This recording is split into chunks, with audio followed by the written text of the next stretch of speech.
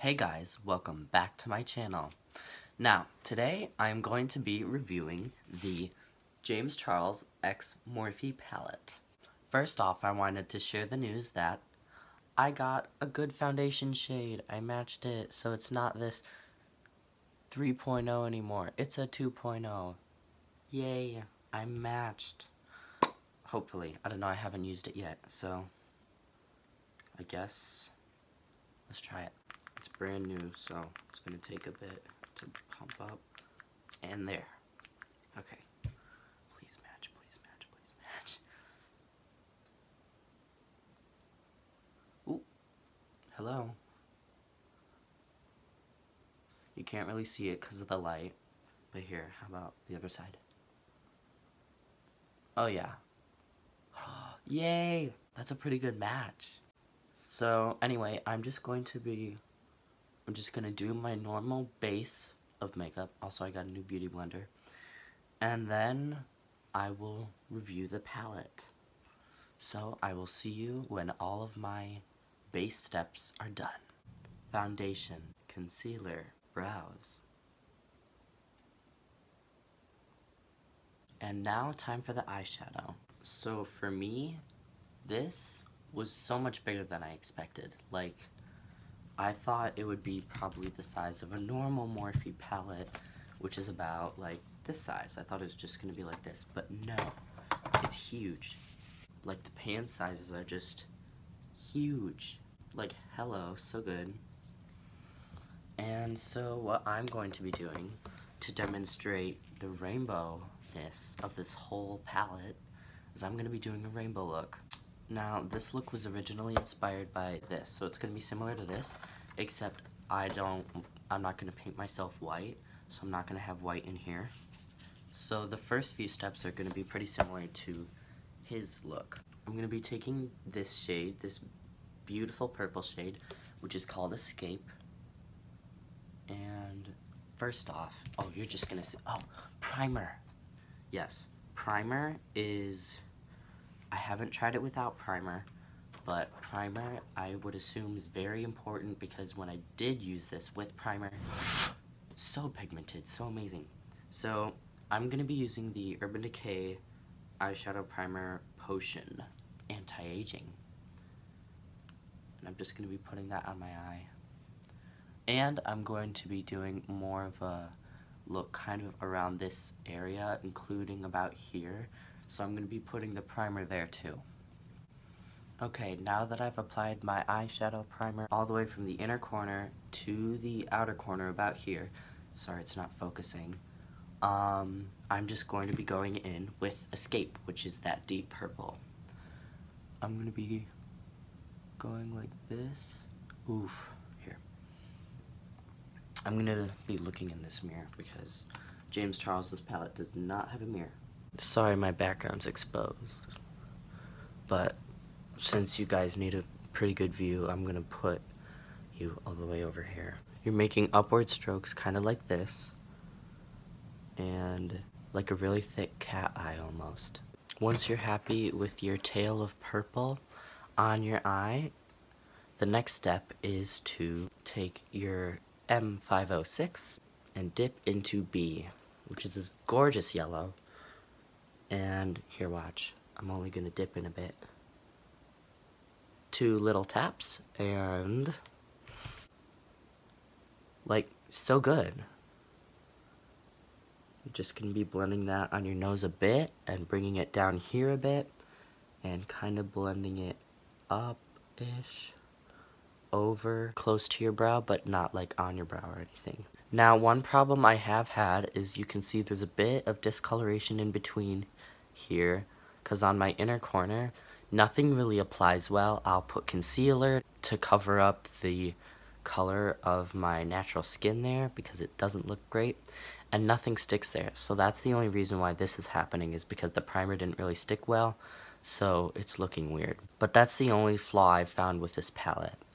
And I'm just gonna be also blending with my 506 just out a bit more over here. You don't have to blend it amazingly, but just blend out the yellow a bit more onto your nose and stuff. Next, I'm going to be taking one of my favorite shades, You're kidding, because it's so pigmented. Like, here, watch. Boop, boop, boop. Few taps. And look at that. Amazing. I can't remember, I think he said this is one of the pressed pigments, but it is so good. Such a gorgeous red. I tried comparing this red with the red from Take Me Back to Brazil. I've used that for so many looks now. But when I got this, Take Me Back to Brazil is gone. This is the Take Me Back to Brazil palette. This, nowhere near pigmented as this. So I'm just going to be taking this and kind of dragging it out over kind of by the purple. And when I shut my eye, kind of goes away a bit. So you want to make sure that you can see the very pigmented red going across your eye. I'm kind of connecting it with the purple. And don't worry, we're going to be blending it out with a pink later. Kind of blend it with the yellow as well. And I would also like to say, this, like watch here, not blended at all, right? It's so blendable. Like watch this, here.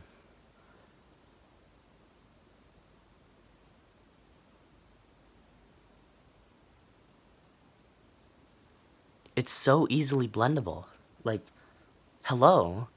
If you can, if it's not sold out, if it's at stores, I would totally recommend this palette. It is literally the best palette. I actually bought two. I bought two because it is so amazing. And if he doesn't restock it, I am keeping this because it is just the best palette I've ever used. Oof. Sun just came out from behind a cloud and now it's making my lighting really weird. Whatever, there's just sun on my robe now. We're going to be taking this shade, which is 518, and we are going to be plopping that, once again, little taps, not too much, and then it is so pigmented. You don't even need to dig in it like other palettes. Not too much layering required. It's just amazing. We're going to be blending the red and the yellow. So put that in between that red and yellow, and you should get an orangey look. Now, this isn't just to blend it. This is also to show more of the rainbow. Instead of red and yellow, you want red, orange, yellow, so you get more of a variety of color. So after it's blended, you can also just plop some in to get more of that orange too. Kind of like that, except I'm going to blend it better. And then I'm going to be kind of extending this wing a bit, and I'm going to be blending these two together with some pink and a lighter purple. So I'm going to take my flat brush that doesn't have a name. It's just kind of a flat brush, kind of flat, like me. And then I am going to be just adding a bit more purple and kind of extending that wing a bit. We're just going to kind of make it like a sharp arrow going up. Not straight up though.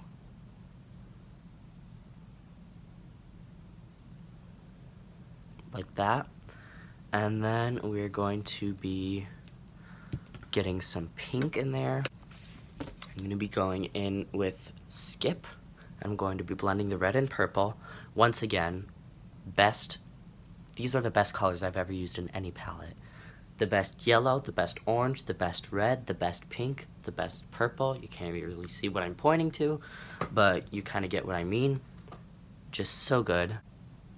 And don't worry about getting lots of the color down on your lid because we're going to be putting some other colors there. Now we're also going to be taking that Skip pink and we're going to kind of drag it out with the wing. Also, you can blend this pink up into here just to get more of that pop of pink in there.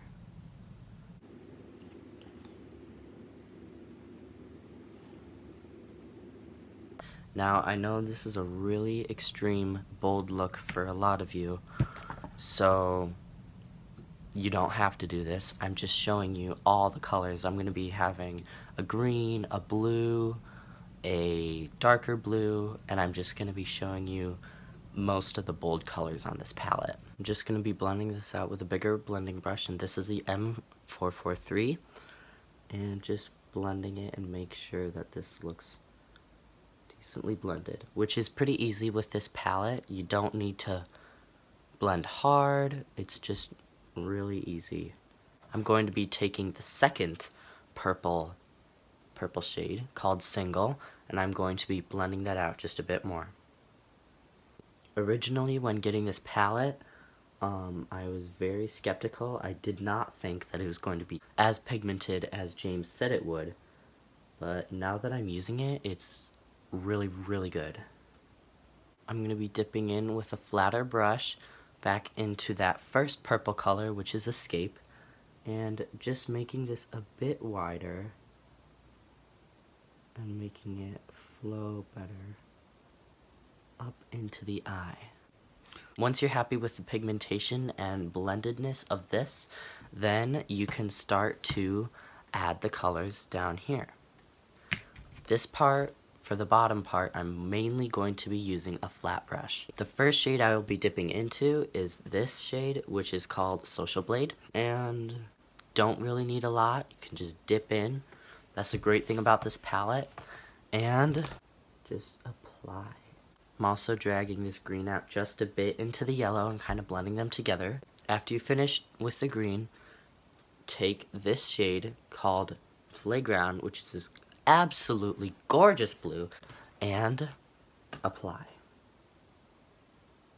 I'm using a downward motion for this, which is a bit different how I've applied the other shades, but you can kind of blend this out. Also to this side. Next, take the color Cola, which is this darker blue down here, and add it between that light blue and that dark purple. And that's the top part of the eye. Next, what you're going to do is really simple down here. You're just going to be taking the shades that you have up here and putting them down here. So we're going to be putting them in our waterline. So we're going to take Social Blade and just add that into the closest part, our inner corner-ish area on our waterline.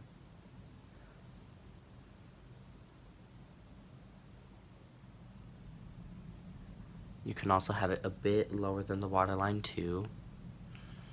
After you're satisfied with that green, you're going to be taking Playground, which is that nice light blue, and putting it under the Playground shade above. Blending it in, kind of pulling it out. Mix the green and the blue together.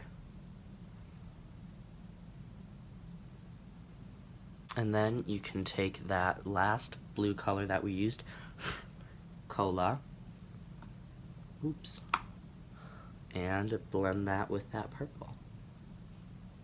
Once you are happy with this eye, you can do the other eye just the same. Okay, now that I finished both eyes, this is what it looks like. And I'm going to apply mascara on my top lashes. I don't do my bottom lashes. And then I will show you how to apply that rainbow lip. Now that I've applied my mascara, I am going to be doing the lips. And you will not be needing any lipstick. You will be using a primer instead, because we're going to be doing it with eyeshadow. We're going to be actually using a flat brush for most of this. Oh, and by the way, yes, I know this eye is less good than this eye. So we're going to be taking this shade, You're Kidding, and we're going to be putting it in the center of our lips. Drawing a line down, and yes, it does look a little less pigmented, but I think that's just because it's my lip, I'm not on an eye. Next, we're going to be taking this shade, the 518, and putting it next to that. Make sure you're blending the shades together as well. You're going to be putting that on the other side too. I'm going to be using that next shade called B, this gorgeous yellow, and applying it on both sides. Next, we're going to be taking the shade Social Blade and putting that on both sides. Next, we're taking this blue shade called Playground and applying that on the other side of the green. And the last shade we will be doing on the lips is Escape. Now I kind of messed up a bit over here and went a bit down under the lip. I'm going to be taking my concealer brush and just cleaning that up.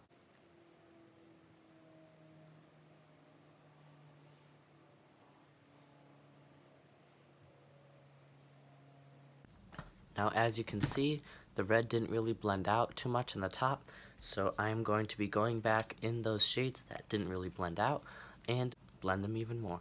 Now that I've finished touching up the lips, I am going to set this beautiful look from this beautiful palette for the whole day with MAC Fix Plus.